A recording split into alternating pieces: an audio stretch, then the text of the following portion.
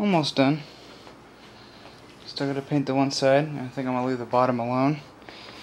And same for the back side. Now this guy here, we need to make some cutouts, but first I have to remeasure that guy so I can figure out where all this needs to go on here.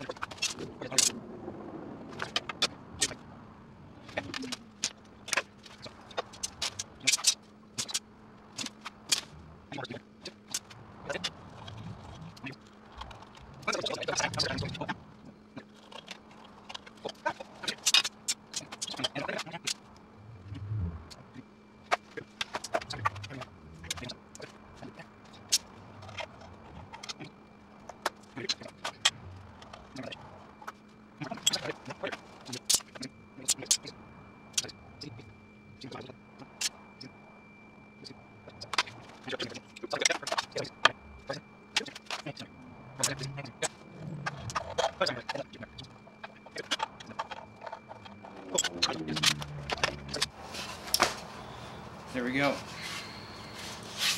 All cut out. The only problem with that tweeter that I got is if you're not precise, like I said, with this cutout here, it's not gonna be perfect. So I'll have. Luckily, I didn't take off too much material, so I'll just have to do a little special gasket to seal it up, and I have to do it with this other one anyway, so it'll be all good. Okay, she's all put together. I got a first shot of listening to it with the other speaker, and it sounds really, really good. One of the best little speakers I've ever built. And as you can see, I got my screws that I ordered to work in this. All I had to do was just get a drill and kind of drill the hole out a little bit and pre-drill the or drill the box here so that the screws will go in without raising up the wood and screwing up everything.